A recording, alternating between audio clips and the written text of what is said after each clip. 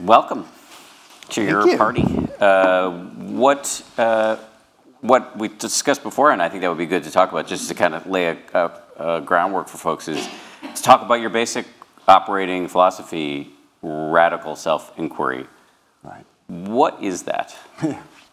It's a clever marketing term for therapy. No, just kidding.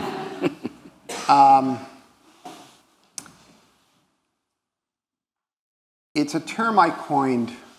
I tell this, but I promise I'll try not to keep going. As I say in my book, it's a term that came to me at one point when I was really frustrated, trying to explain why understanding the how to lead well wasn't enough. It's a term that I came to literally in frustration as I was standing at a whiteboard, which I often do, trying to explain something to a group of folks.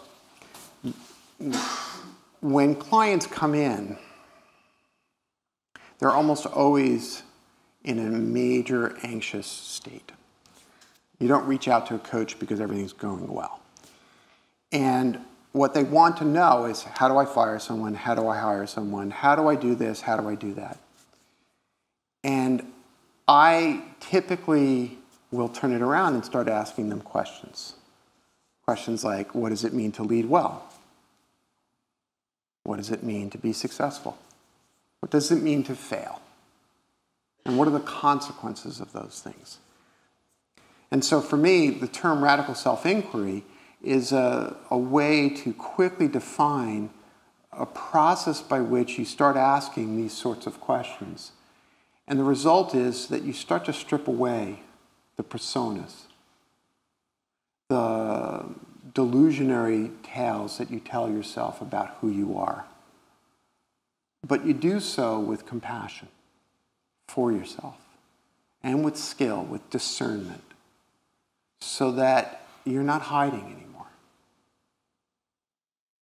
So that's what radical self-inquiry is.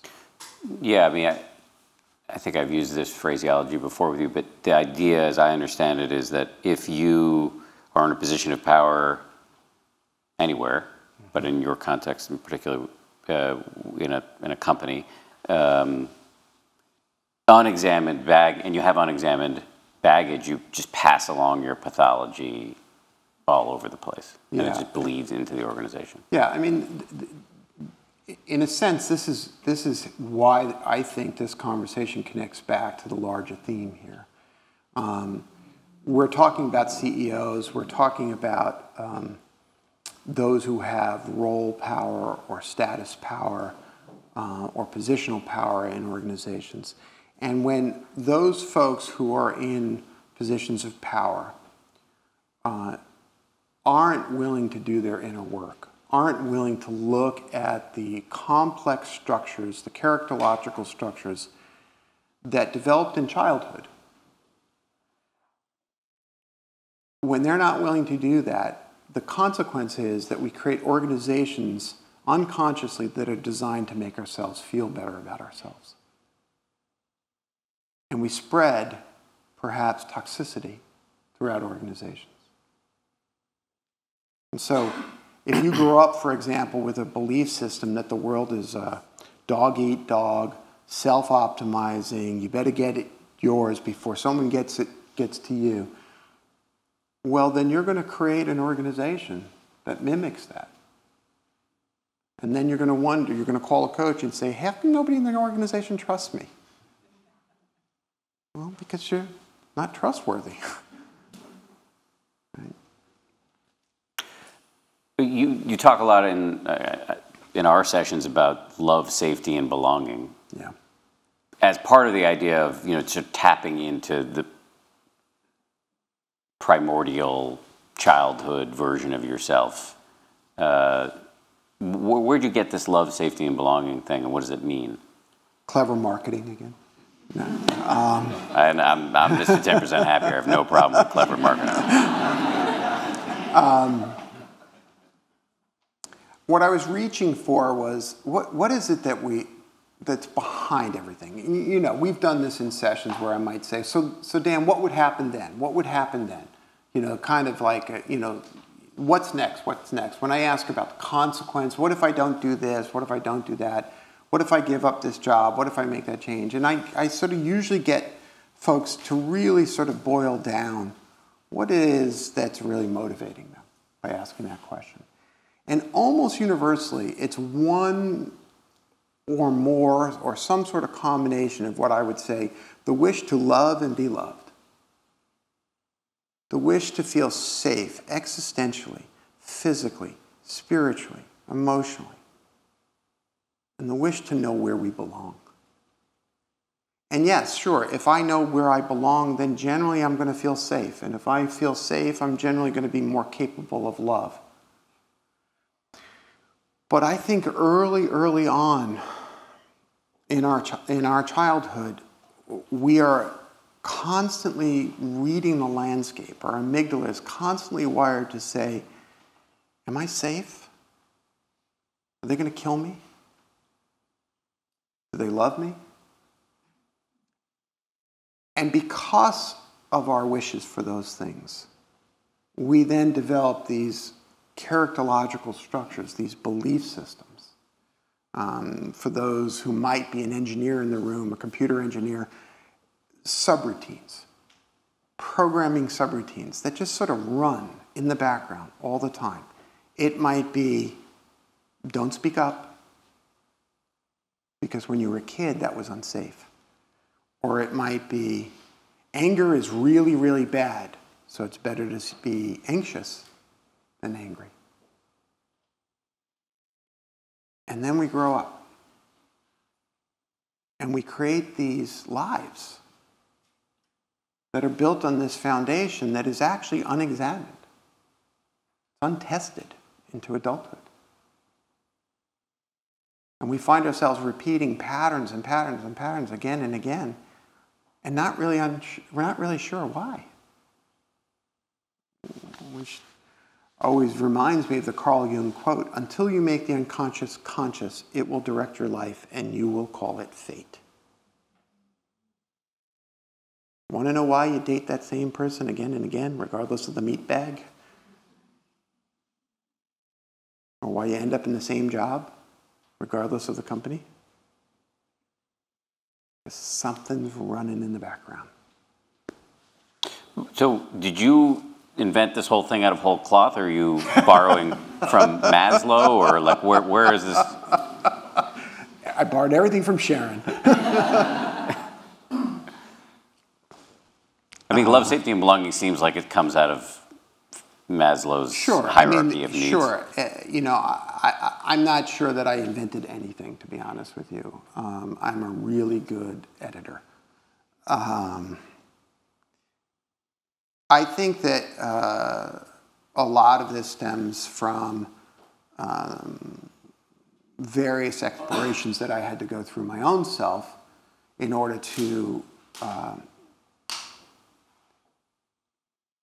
begin the process of growing up myself. And so some of this comes from Buddhist teachings.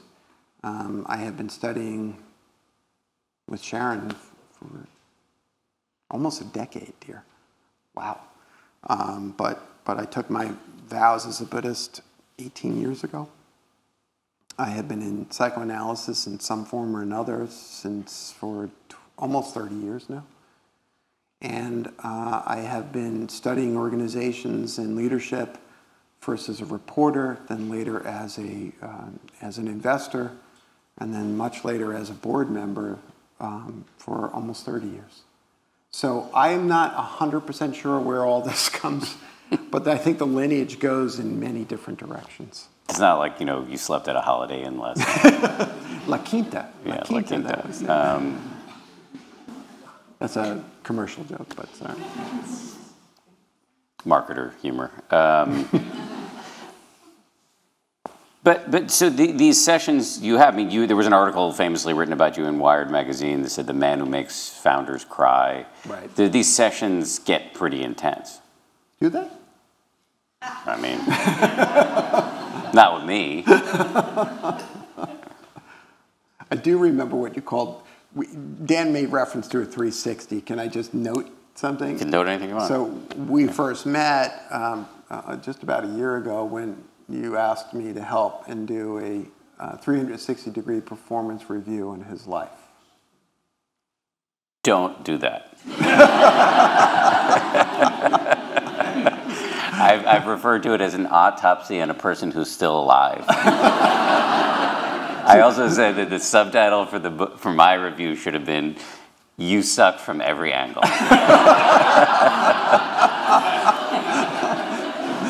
Well, I honor your bravery, dude, because what did we interview? Like 30 people? No, 16 people. Yeah. Bianca said he's better, right? Just marginally better, they should. But my favorite reaction that you gave me was it was like a daisy cutter bomb into the bunker of your life. I just said daisy cutter. You started talking about the bunker. Because I asked what was in the bunker. Because that's interesting. I thought I was a very good client when you asked me that question, and I said, "None of your fucking business." And I'm a really good coach, and I didn't let you stay with that. But take us in the room. Yeah, take us in the room. Well, I think opening up the bunkers is intense. It's scary. I mean, we lock these things away for a reason. Because it can be really scary. And that may, in fact, be one of the belief systems that we grew up with, right? Which is, shh, we don't talk about things. Yeah, I mean, as I talk about openly, I grew up with a mentally ill mom and an alcoholic father. And one of the things that was really difficult was that Mom would be off in the corner talking to people who weren't in the room. But we didn't talk about it. Now, what's crazier? That Mom's talking to Bobby Kennedy? Or that the rest of us are just ignoring it? Right? So, I suppose it's intense. The crying thing. Can I say a word about that? What am I, your editor? Good luck with that. Yeah. I don't set out to ask people to cry, but I believe that we need to feel our feelings. And I believe that many of us, because we don't feel our feelings, the predominant feeling that we are not feeling is sadness. See some people in the room right now feeling their feelings. And there's something glorious about feeling our feelings. As I often say to a client, we don't get to cherry pick which feelings we want to feel. Please, I'll only have the happy ones. Thank you. Please just give me joy. But in order to feel joy, you have to feel the whole Megillah, the whole experience. And sometimes feeling the whole thing is hard. But then you get to be human. What does that mean? Human beings they're amazing. Look what we do. We get to feel alive. We get to create poetry. We get to create music. We get to create extraordinary experiences. We get to create love and safety and belonging. Right? Sure, we do harm. But I don't think that's the essence of who we are. So we get to become these full, actualized humans. There's Maslow for you. Right? This full person that we were. It's our birthright. And, you know, I'll reveal, you know, my Buddhist belief systems. The thing that released me from a lot of challenges from my childhood was a teaching, one of the sutras from the Buddha, which I interpret simply as this: I am fundamentally, basically good, and I know this to be true because I was born human. What? I don't have to earn anything? I don't have to earn love, safety, and belonging? That changes everything. I am human, and human beings are capable of enlightenment. I'm not, but human beings are capable of enlightenment. And so therefore, basically, foundationally, fundamentally good. Entirely capable of evil, but fundamentally good. How much skepticism from your hard-charging type A CEO folks do you get when? Every day. Yeah, because you start talking about be human and you're fundamentally good and it changes everything, and they're thinking, I would imagine, well, my sales team isn't functioning, or, you know, my CMO is a shithead, or whatever. Oh, good. I'm so glad you cursed. Now I can curse. Yeah. Yeah. I Of being human, Jerry. I get this. Be human from Brooklyn. So, look, I get this kind of resistance all the time. You know, as Tim mentioned, I started my career as a venture capital. Well, I started my career as a journalist, but eventually venture capitalist, and then I was working at J.P. Morgan. And what I often say is, well, I'll tell a quick story. A guy came to one of our boot camps, the CEO came to one of our boot camps, which is a leadership retreat that we lead. And the first night, I'm walking around without shoes on, which is normally what I do. And I'm reading poetry, which is normally what I do. And people are crying, which is normally what happens. And we're sitting in circle, and you can just see he's just like dying. He's in his body. He's like, "Argh!" And finally he says, "What the fuck? I didn't come here to cry and read poetry. I came here because I have a greedy SOB head of sales and I don't know what to do about him." So I said, "Okay, Bobby, listen. Promise me that you'll stay by the end of the week, and if you do not know what to do about your head of sales, I'll give you your money back.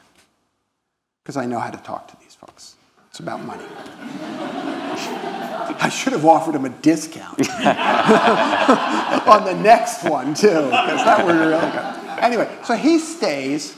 2 days go by, and we start talking. At this point, we're in the process. We're talking about the Jungian notion of shadow, the disowned parts of ourselves that, as Carl Jung described, live in our shadow. And these could be positive qualities, negative qualities. And he just gets really uncomfortable, and he scrunches up his face. I said, Bobby, what's the problem? I don't understand. I said, Bobby, tell me about shame. And he just sort of looks at me. And he says, I was 13. And he starts crying. And he tells me the story of running away from home. He had an abusive stepfather, being homeless, living under an overpass in Atlanta, and becoming addicted to alcohol. And he's feeling his feelings. And eventually I asked him, what was the promise you made to yourself? And he said that I would never be hungry. And so I said, Bobby, what is greed? If I have all the toys, I'll never be hungry. If I have all the money in the world, I'll be safe. I mean, this is a 5-year-old's logic, isn't it? So I said, Bobby, you outsourced your greed. Who hired this character? Me. Why haven't you fired him? He's doing a good job. When we have power and don't examine these things, we will often outsource to somebody else within the organization all of the negative parts of ourselves that we don't want to own. And so the work with him became taking back that word greed and transforming it into the wish to not be hungry. Now we can relate to that. And releasing that meant that he didn't have to act it out, or he didn't have to hire an actor to act out the greed. And we transformed the mission statement to include that everybody who works for the company has enough food to eat. Now, isn't that a great mission statement for a company? Oh, by the way, sales tripled in a year. Now, it doesn't always work this neatly. But how do you unlock creativity? How do you unlock the specialness of an organization? Let's get at the heart of what's really going on within the organization. Let me take an attempt at articulating what you mean by the fully human thing. Yeah. Which is that we have all sorts, the poem you once quoted to me, I hate poetry, is Walt Whitman, I contain multitudes. So we contain multitudes. We do. And if you're constantly just fending off parts that you don't like, it's a lot of busy work, and then you're being owned by the stuff that's there anyway that you don't want to look at, and that's the ghost in the machine that you referenced before, this sort of the programming that we're not seeing. And fully human is just kind of being cool with all of it and doing your best to let the better angels dominate within that context. You, on the first time you were on my podcast, said something like, I love who I am, and I'm a mess. Yeah. Yeah. Yeah. And one of the things I like to do, you know the phrase, namaste, the light in me honors the light. I like the mess in me honors the mess in you. It's much more real. Okay. I winced a little bit because I was worried that someone might hear what we are saying as license to just be a mess and to sort of flop all over and be toxic. No. But if we really want to take responsibility and ownership for our acting out, for the ways in which by the way I think is a condition of adulthood, taking responsibility for our own behavior, then we have to actually acknowledge that we have that behavior.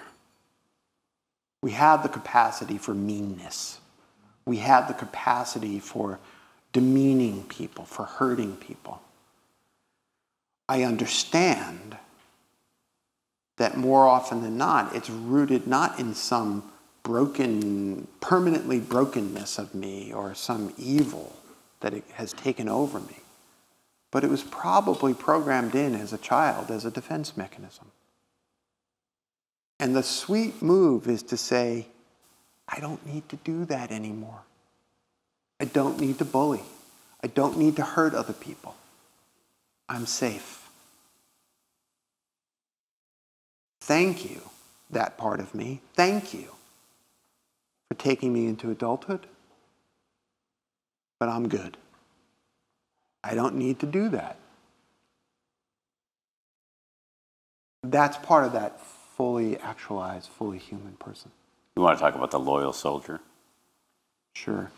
So this is a concept that I first read about by reading the book by Bill Plotkin, who's a depth psychologist, Jungian depth psychologist out in Colorado.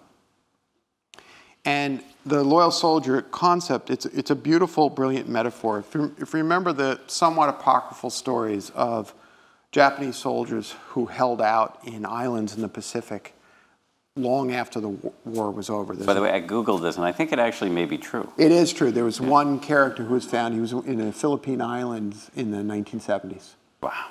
Right. 1970s. And so for 30, 40, 50 years, he defended the homeland against the war that he thought was still raging. And what psychologists have done is have used that as a metaphor to define, to give an image to those belief systems that we adopt as children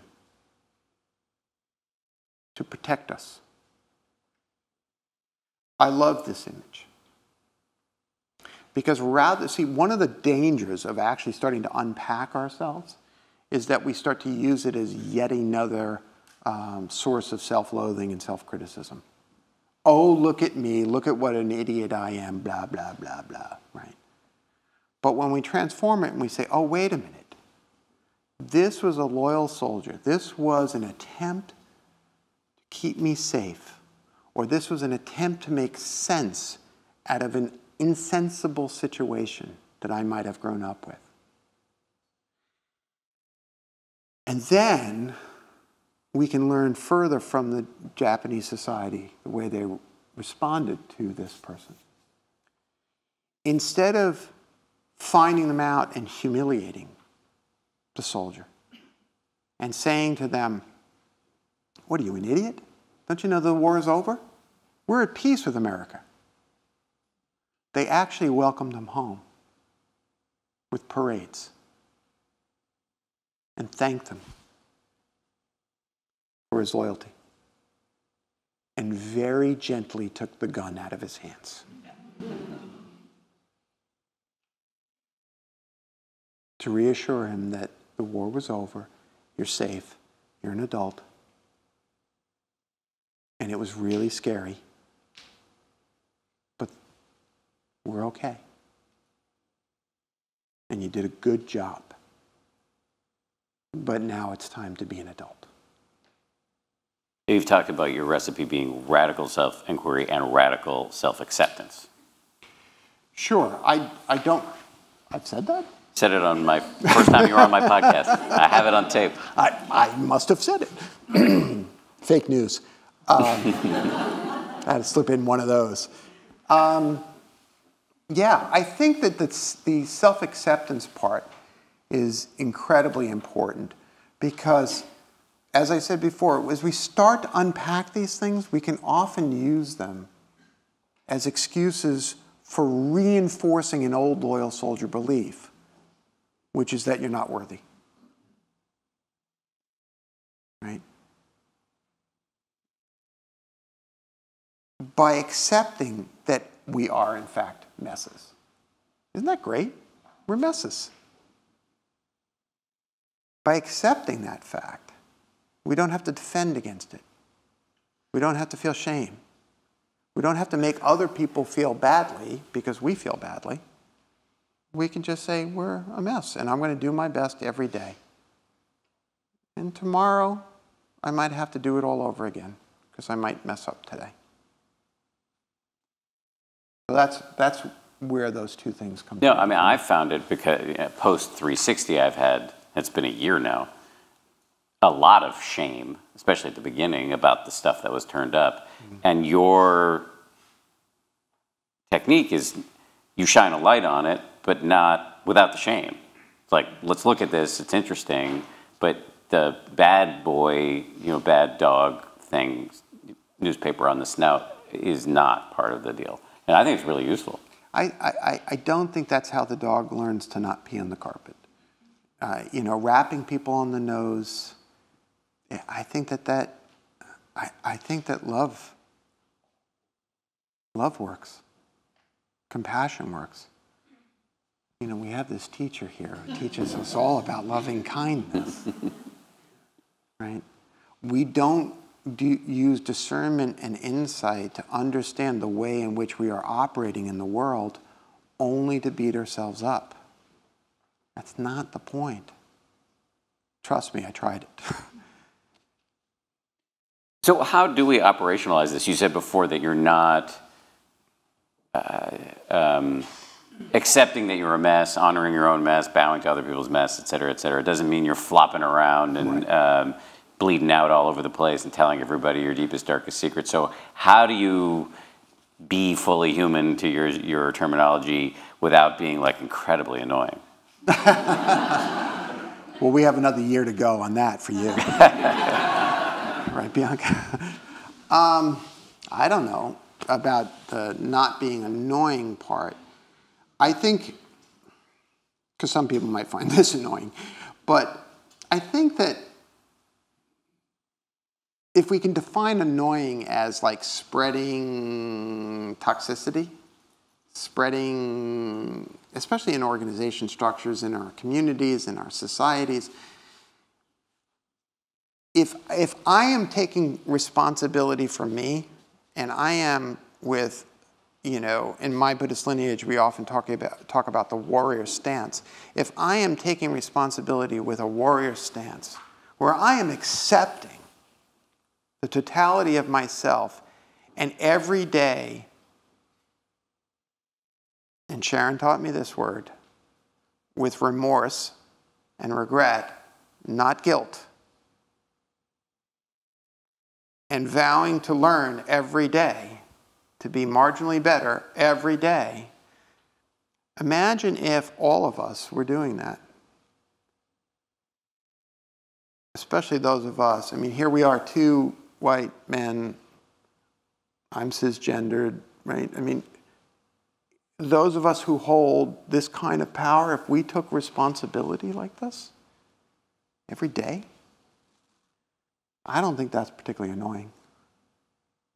I think that might, in fact, alleviate some of the suffering that's going on in the world. Well, I don't disagree with the latter part of that. Okay, so disagree with the former. It's not that I disagree, I just have questions about how to do it, and I can imagine ways in which being, you know, oversharing your own messiness and all that stuff could be annoying. Right.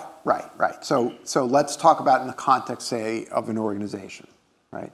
I'm not suggesting that we turn every business meeting into a therapy session or even a coaching session.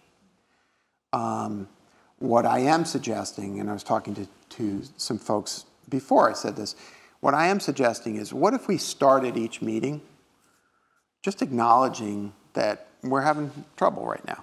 Like, you know, hey, it's Monday morning. I just want to let you know that I had a fight with my life partner this weekend. I'm feeling really depleted. So if I'm a little short right now with you, that's what's going on. There's nothing to do with you. That's it. Rather than trying to defend against that feeling and sort of blocking it away, and then we go forward with our work, and then the other person's like, boy, that person's a jerk today. I don't understand what's going on. Let me polish up my resume and move on.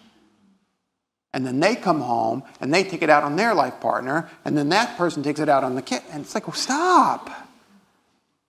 Just take responsibility. Hey, I'm having a hard day. Okay. I'll give you a little space. And then we move on. That feels very adult to me. No, it does feel adult. I just think about, especially when I was more junior at ABC News, or I'm looking at my wife who works in clinical medicine, as do my parents, which are pretty hard-driving, formal in some way world. To start a meeting that way, it would be very countercultural and maybe not super successful at the beginning, unless you were the person in power setting the tone. You just said something I think really important. What if those who are in power set a tone and modeled something different? What if those who held leadership positions actually said, it's not just my responsibility to produce profit, but to create humane working environments so that the best of us can thrive? And by the way, there's research to show that as psychological safety goes up, in other words, the ability to speak freely without fear on a team, that those are the teams that perform the best. Especially over a period of time, right? Leading through fear can produce extraordinary results in short bursts, but at what cost? And the best people will leave if that's the sustained model. But if someone who's holding positional power models using the challenges of leadership to actually complete their own process, then this magical thing happens where it becomes safe for everybody within the organization to start to do the same thing. So for those of us who are listening who aren't aren't the CEO of our organization, maybe we're individual contributors or Right. junior, how can we operationalize the wisdom you're dropping here tonight?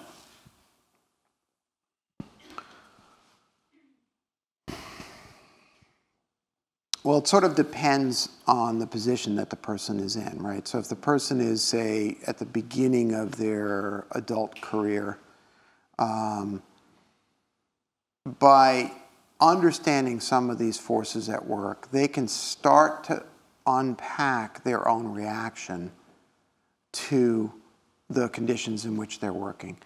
And what pops into my mind is something that my son Michael, who's now 22, once said to me when he was 13. And he and I had gone to the movies, and there was a scene in the movie that was very, very upsetting to me, and it brought me back to childhood and some experiences I had as a kid, and I just broke down in tears, and I was a mess. And the lights go up, and Dad's still sitting there crying, and he's 13, and he's like, "What is going on?" And this is uncomfortable. And finally, he says something really magical and brilliant. He said, "Dad, you might as well tell me what's going on, because if not, I'm going to make shit up and it's going to be negative about me." And I think that's what we do. When those who have power don't tell us what's going on, we make shit up and it's about us. And so, the flip side of that is to begin to understand that when you're encountering that toxicity, we know this is true, what I'm about to say, we know it's intellectually true, but to feel it. Hey, wait, maybe it's not actually about me. Hey, wait, there may be something going on over there. And to just pause and not do what we did as children, which is to internalize the suffering we see as our responsibility to fix or ours to have caused in the first place. And that's one thing to operationalize, to use your term, that we can do early in our career. It doesn't mean you're not responsible for what you're doing, because you could be doing stuff that you ought not to be doing. It's time to grow up. But not every negative feeling in the workplace or your community is in fact a reflection of how broken you are. And that little jujitsu move can be really a lifesaver. It puts me in mind of something that we talk a lot about in our coaching sessions is the issue of safety. Yeah. You said something to me 2 sessions ago about, Dan, can't you just realize you're safe just as you are, which is such a Jerryism. And then I came back to you the last time and said, what does that mean, and how do I do that? And I don't remember what you said, so can you say it again? In what way does it keep you safe not to remember? No, just kidding. I hope I didn't use the phrase, "Can't you just?" Probably didn't. Although it does remind me of what my former psychoanalyst, Dr. Sayers, may she rest in peace, used to say to me, "All right, Jerry, you are crazy." There, are you happy?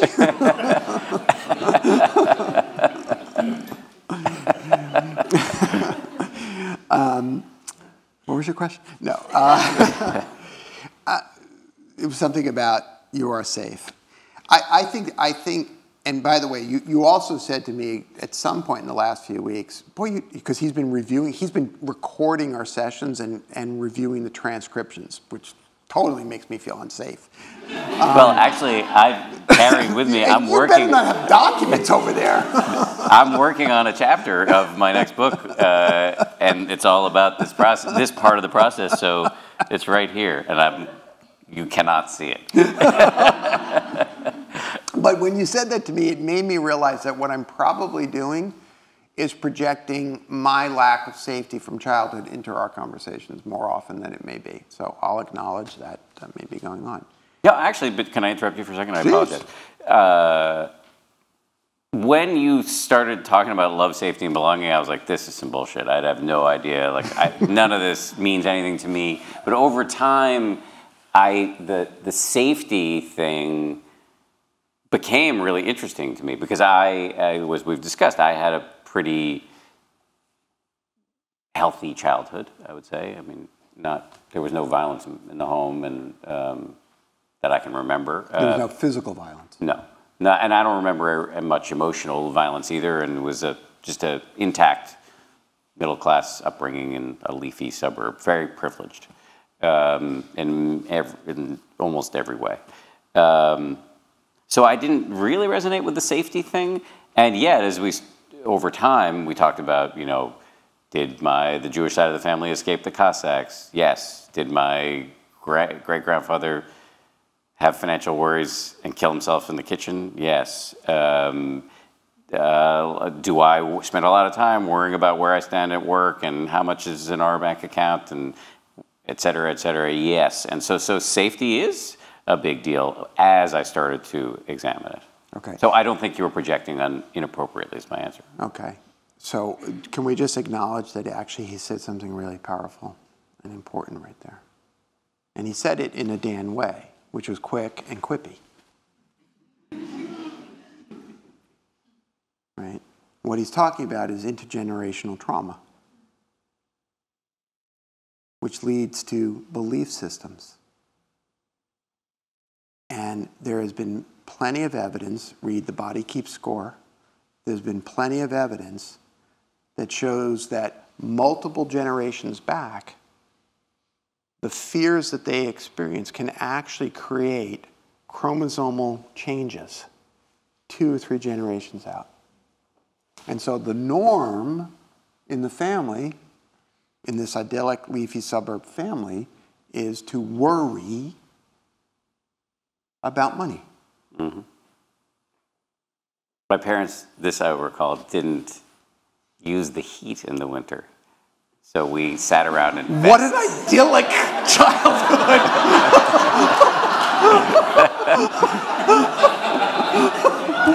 Please, tell me more. I walked to school uphill both ways. Freezing. It wasn't like that, but it was like they were really flinty, and so like they didn't turn the heat up super high. And what did they do for a living? Physicians, yeah. So they were really, really poor. No, but interestingly, we grew up in a wealthy town, and we were not that wealthy. My parents drove like shitty, brown Plymouth Valiant and a gray Chevy Chevrolet or whatever, the sort of hatchback piece of shit. And so I had this running dialogue of not having enough. Yes. And what was one of the main issues that you came into coaching about? Bianca, you remember. How many jobs do you have? I had 3, now I have 2. And why do we need to have 3 jobs? When you're this awesome, you're in demand.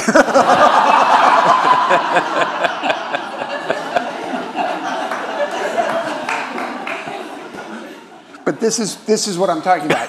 It's kind of like, when there's a leak in the roof and you look at the ceiling spot and you go, oh, that's where the leak is, and the leak is actually over here. Why do you have 3 jobs? Why do I have no time for my family? Why did my parents not turn the heat on in the winter? What happened to great-grandpa or grandpa? Lost Head a in the oven, fortune yes. and killed himself. Didn't even lose a fortune. He was a poor Jewish guy, but he lost what he had. Yeah. This is what we do. We take those stories and we interpret them. I have a client who, his 360 came back and said, the problem with Mike is he can never celebrate. He can never relax. He can never, like, the company went from 15 million in revenue to 50 million in revenue to 150 million in revenue, and he's still not satisfied. Driven, driving his employees crazy. Right? Great-grandparents survived the Nazi pogroms. And here was the message he got. If you relax, the knock's going to come on the door. You better not relax. Now, how can you celebrate if you can't relax? The leak is there? No, it's there. You didn't answer my question. How do I feel safe right now? Always, in perpetuity, et cetera, et cetera. Forever and ever. You're the one who said, why can't you realize you're safe right now? Are you safe in this moment right now? Very much. Okay, what makes you safe? I like attention. Is that true? What? So if they left the room and the attention wasn't on you? What makes me safe right now? I was kidding. I mean, you're talking about some pretty deep personal things, and yet you feel safe.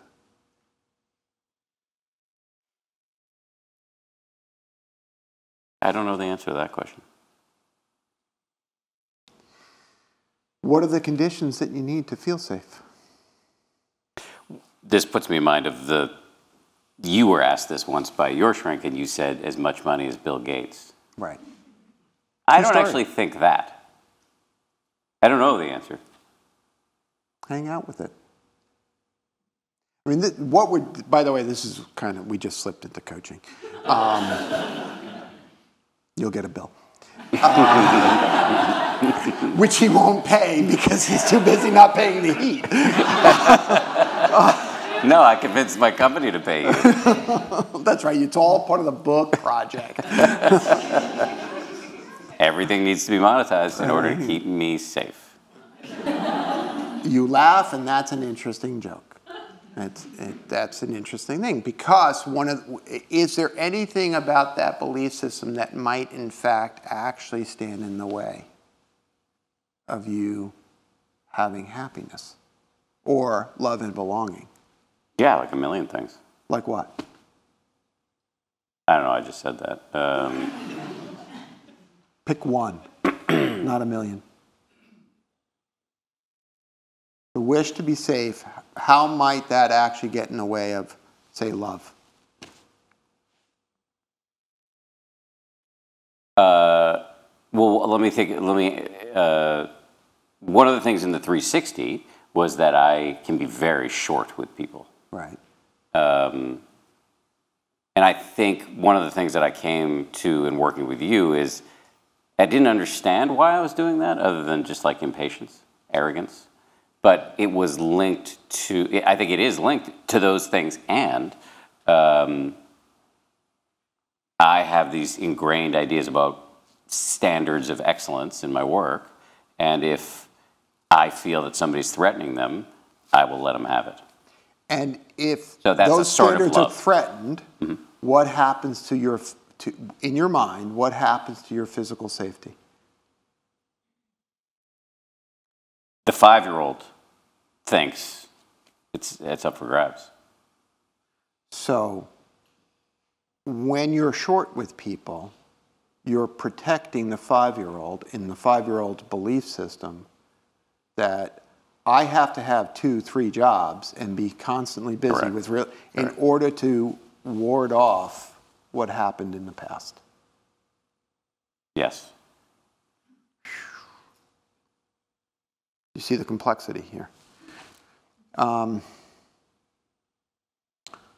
Perhaps the antidote, perhaps the wish to feel safe all the time could be transformed into the ability to feel and to feel that you can love and be loved.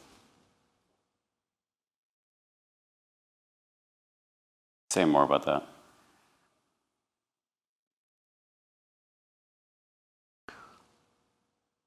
When you're short with people, perhaps it's not loving. Yes, I would agree with that. And if you lean into the part of you that is capable of loving, because he's actually kind of loving, isn't he? Yeah. I've seen it, dude. If you lean into that part of you and feed that part of you, perhaps it's not that you'll be safe forever, but perhaps the need to feel safe will dial down a little bit. Why he's such a good coach. I am hogging all of the airtime here. I would love. I think what would be nice is to let other folks ask some questions. Yes. Because we do have time. Yes. Thank you for that, by the way. Yes, thank you.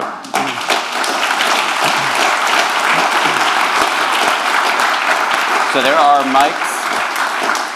Do you want people to come up or raise their hands? No, we'll get the mics to people if you raise your hands. But I just want to just say again hello to those of you, if you've just joined us watching on Facebook Live. We're discussing Jerry Colonna's Reboot, Leadership and the Art of Growing Up, which very adroitly, as we've just come to understand, implies that the answers are not always what is needed, but the ability to work with the questions as a starting point for growing up. So thank you both for that really beautiful and heartfelt example. So we've got time maybe for 20 minutes of questions. We've got a hand right at the back, Zaley, if you don't mind, on this side. Anybody on this side of the house right now? Yes, in the second row, Kurt, if you don't mind. Thank you. Hello. Thank you so much. This was remarkable. My name's Catherine Powell. I'm a law professor and a former Obama White House official. Hi. Hi, we met on Twitter. I know, I tweeted you. So I wanted to ask about gender and I wanted to ask about power.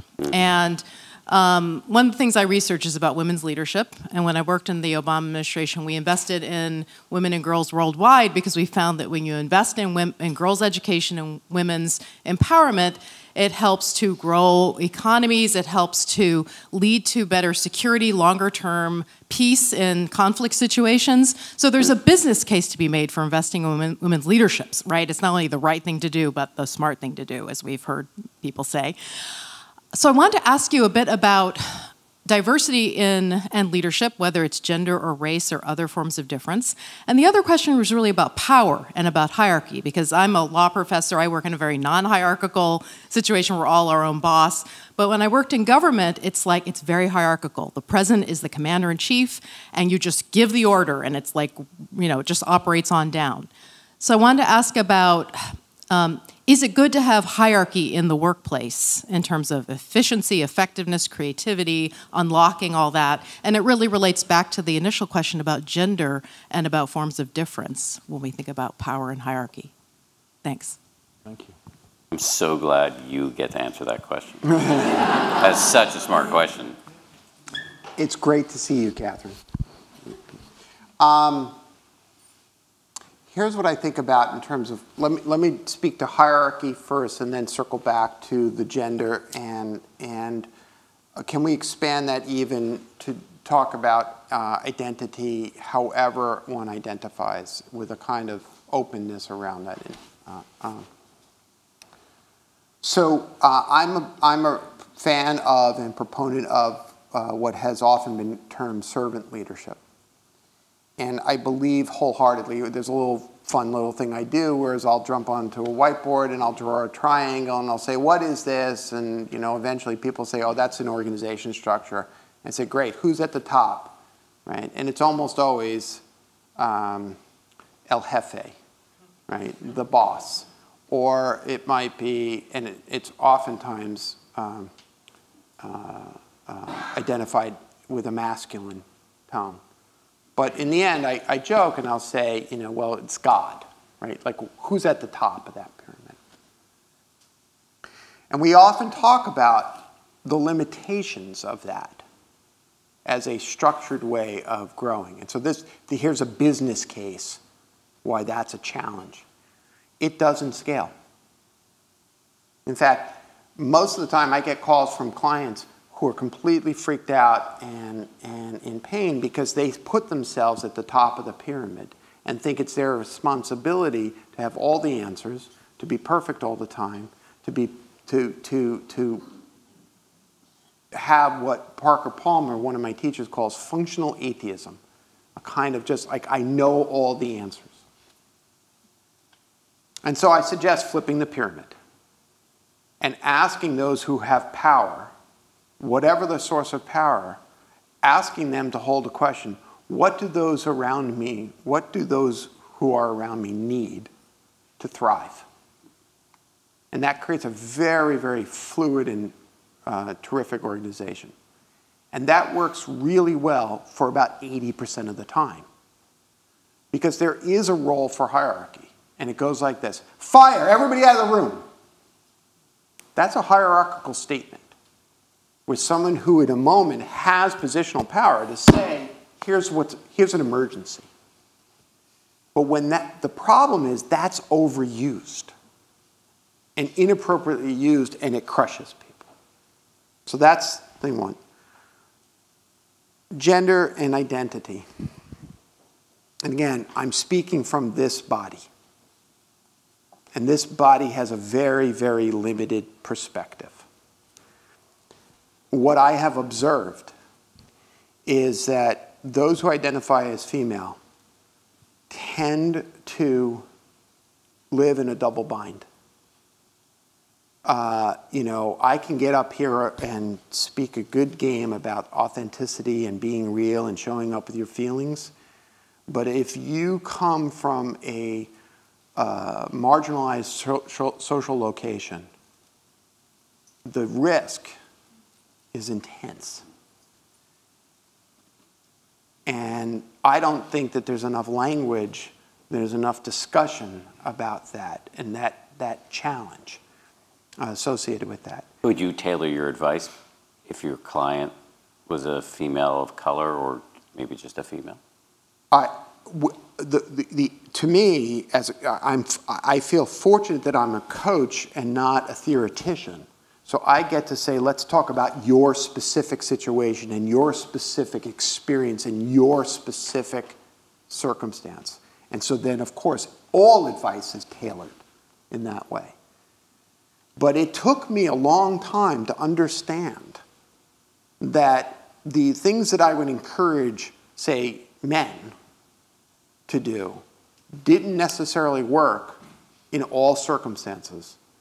Either a person of color or a person who identifies as a woman, or someone who identifies with a kind of non-binary fluid experience. It's a very different experience. And so my responsibility then is to get damn curious and reflect back as best as I can. And I feel like I didn't answer your question, Catherine. Okay, thank you. We had another question here, I think. Yes, just in the second row, Kurt, please. Hey, how you doing? Hey, how are you doing? Good. Thank you for an incredible night. Actually, my life coach brought me here tonight, so thanks for bringing me here, too. You got your coach, I got mine. So, actually, I just recently became the CEO of my company, so thanks for the great insight tonight. It's been incredible. You referenced the childhood many times tonight, the leak, the story about your father, about having that belief that something was wrong with you because of him being quiet. Do you have any suggestions to the audience tonight about, digging back into that childhood? Because there's a lot of memories that I have that I'm conscious about, that in my last 3 years, I'm in recovery actually for the last 3 years, and in my last recovery, I've gone back to a lot of those conscious moments to understand, oh, my dad was a certain way. Finally, I accepted him today, and it's made me go to the next level. But I feel like there's so many obstacles that I still have that are deep in my subconscious that I'm not able to bring to the front and address them. Is there any suggestions you have, to try to go back into that childhood so that we can start to face these, Could I have your first name again? Amin. Ami. Yeah. Thank you. This is just an intuitive response, but be gentle with yourself. Yeah. He needs to do that, doesn't he? Go slowly. When you start to unpack, the impulse might be to rush and unpack it all. Easy. We go slowly. We take our time. You just said a really important thing. I'm in recovery. Well, part of the recovery mode is to actually let your body rest. Let your emotional body rest, too. So you unpack. You made an association with your dad. Perhaps you can see the ways that the relationship with dad or who he was is showing up in how you believe you ought to be as a leader. Yeah, that his eyes just went bang, you know. So we start to see that. Maybe you do a little journaling. Maybe you go for a walk in a coaching session, right? Maybe you pull up a good friend and you say, you know, hey, this is what's happening. And lastly, the one thing I would wish for you to remember is you're not alone with this. I don't know if you could feel it, but there are a number of people who are nodding their heads and recognizing the experience that you had. Thank you. You're welcome. We've got, all right, we'll go right next to you, sir. Kurt, if you don't mind, the gentleman right next to you. Yo, this is one of my former students. I like the whole War of the Warlocks mind meld with the other life coach. Well, this is what coaches do. We find each other out, you know.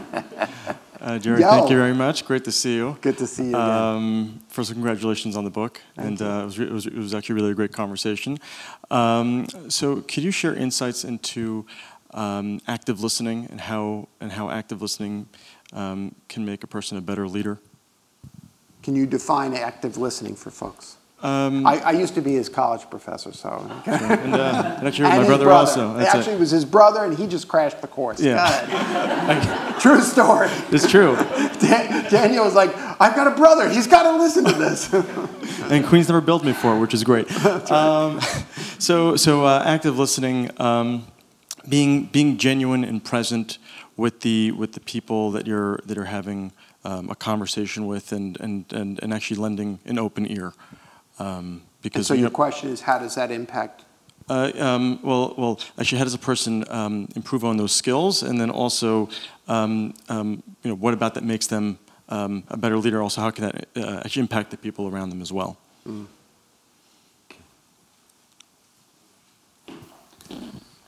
What did you notice about what I did with Amir?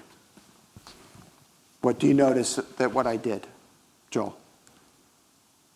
I'm asking you, Yehuda. What did you notice about what I... It was a heart-to-heart. And what was the first thing I did?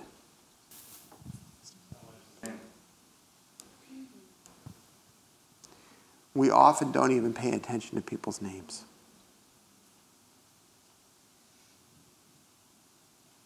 Start there.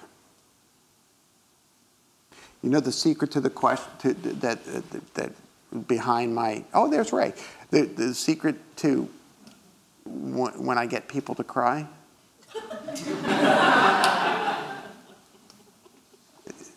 It's a true story. I ask them a very, very complex question. I say, "How are you?" Only I actually mean it. And I don't put up with bullshit. I'm fine. How are you? Yeah. Stop. Like, how was your breakfast this morning? If you have kids, what was it like getting them ready?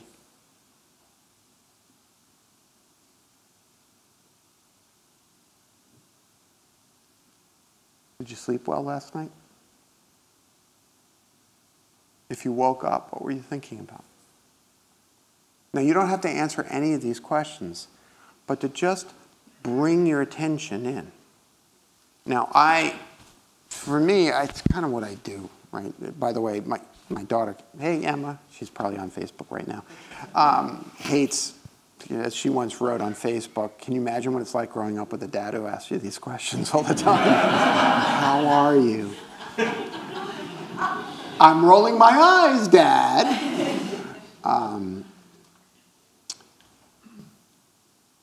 But imagine taking the time to actually care. Remember before what I said about human beings being cool? Every one of you are interesting. I can't hear all of you, but every one of you is interesting. There's another human being in the room. You could actually talk to them and just be human together. Hey, what's your name? That's all. So I think I answered your question. But if I didn't, too bad. Hi. Hello. My name is Ariane. Hi. Dan, I want to thank you so much for your podcast. Oh, thanks. You have no idea. Yeah. Thank you. So I came to find your podcast through the Minimalist podcast. Like Okay. you mentioned in one of your episodes, like your podcast became very well known through after they released their Netflix documentary, which I haven't watched, but I have listened to every single podcast by them and by you. From zero. Wow. So I actually came to know about this event by accident because by accident I played Spotify and I jumped into your episode with Jerry, this latest one. And then that's how I came to know about this. So it's like random coincidence. It's like my life is full of like magical realism. So I actually wrote down everything that I wanted to tell you so that I wouldn't forget. I know. I'm so sorry, everyone. You're going to make me cry. Go ahead. Yes. So I have a very deep question, and that's why I wanted to just give you a little bit of insight of why I have that question. I live a very normal life, as normal as it can get. Quiet family. I spend a lot of time on my own because my mom and I was raised in a matriarchate. So my mom and my grandma were working all the time, so I spent a lot of time on my own. So I grew up interested in the things that I didn't know best, but they were the stuff that I were interested in. So I felt my emotions, I felt my feelings all the time. So that actually made me feel the black sheep of my family, because I was the not normal one. So in terms of my feeling, my biggest deceptions on everyone is that I thought I had to expect things out of people. And it was due to my character. I have a very strong A++ alpha, extra female, to the point that people find me intimidating sometimes. And so my emotions dragged me to a very dark place where I thought that I had to control my demons. And what happens when you shut down your demons? They get louder. Exactly, and they come after you. So what I did is I opened my door and I let them roam free. So right now, instead of shutting them down, I actually listen to them, and they coexist with me every day, the good and the bad ones. And I'm totally fine with that. One time, someone told me, you have to tone it down. You are too cheerful. You are too bubbly. You are too nice. And I was like, why? So instead, I tune it up. And I work in a very hierarchical, very formal place. So to me, today, I went to a different office, and one of the ladies told me that, oh, here comes Ariane.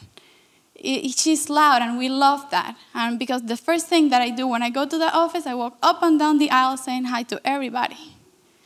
And I felt the need to express myself inside that hierarchical place. And I built my space, and even though I'm young, I always encourage my team the love and kindness to express themselves. And I go and ask them, so what's your idea? What are we going to be doing now? Tell me. And I go one by one because I want them to speak up, even if they have nothing to say. But I wanted to do something because I want to inspire other people to live life, to feel inspired, to feel motivated. Every time when I walk into work, I see like a bunch of meat going into the factory to get chopped off. And I was like, oh my goodness, I'm walking in the same direction. Am I right? Am I supposed to be running in the other direction? Like, what am I doing? So, and this is my question to you. It's like, how do you live life? Is there something? No, I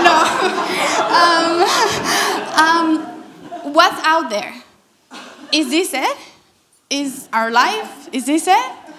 We were born to like struggle and study and work and travel, and then that's it.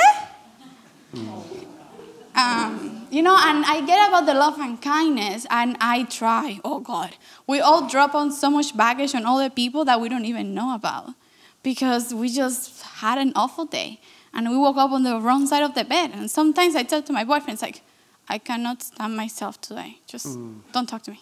Doesn't work. So what's there? I mean, I'm very skeptical. Alignment to me, forget it. But when I was too young, I ran into a Buddha book, so that messed up very bad. And then I did a lot of yoga, which also didn't help. But and my question is like, is this it? You know, it's like, is that something? Life is. Do we grab it? How do we go about it?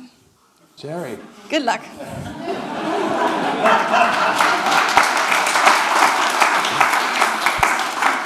Also, you have 60 seconds. I have 60 seconds. The first thing that occurs to me, tell me again your first name? Ariane. Ariane, thank you. You're not too much.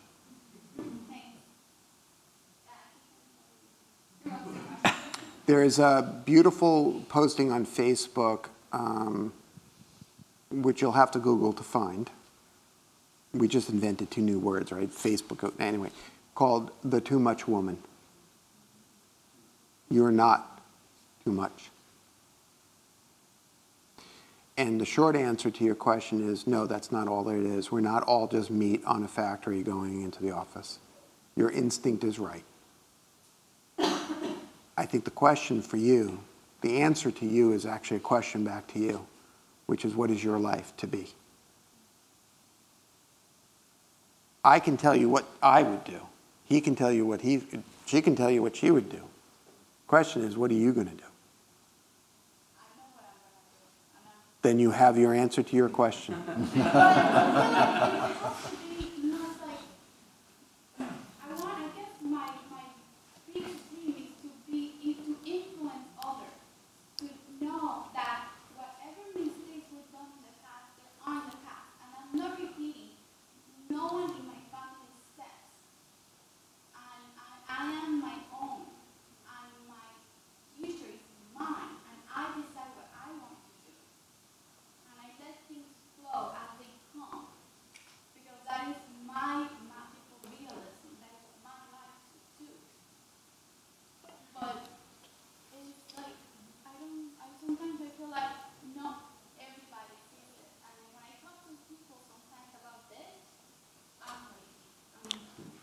You will be too much for some, and you will be just right for others.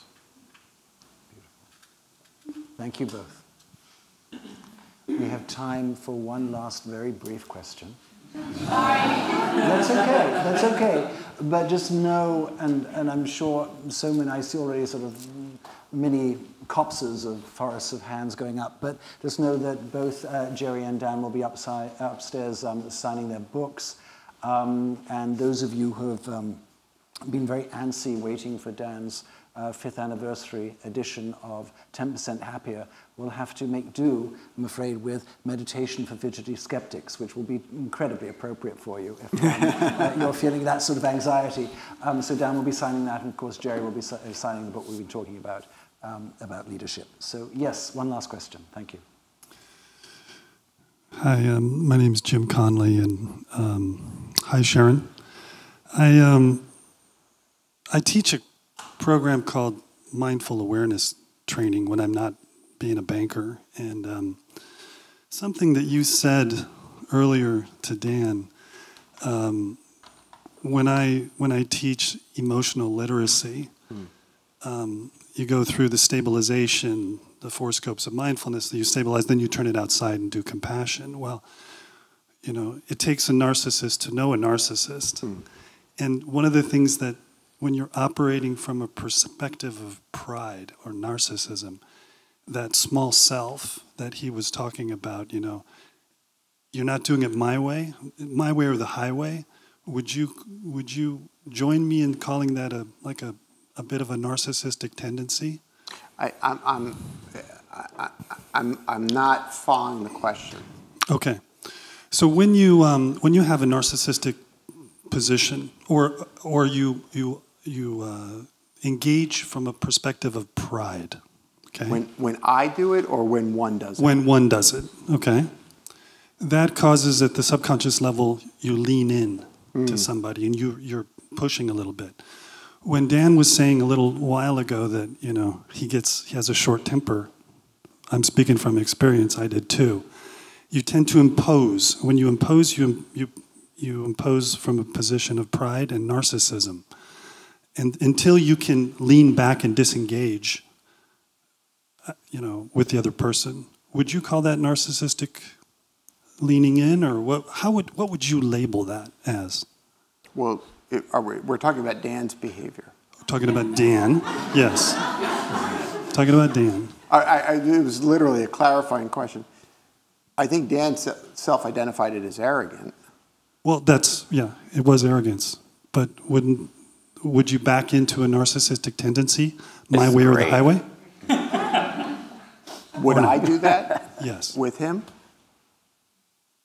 That's the question. I might, in order to engage with that piece. This is it feels like a technique question. Okay.